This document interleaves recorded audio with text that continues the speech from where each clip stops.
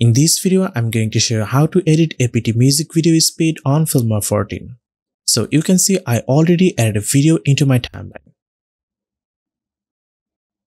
So first of all, select your video, then go to the speed section and increase the speed level to 1.80.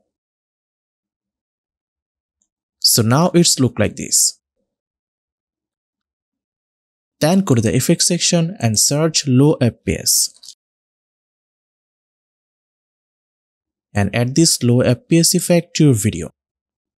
Then go to the effects section and set FPS to 15. Okay, now let's check preview.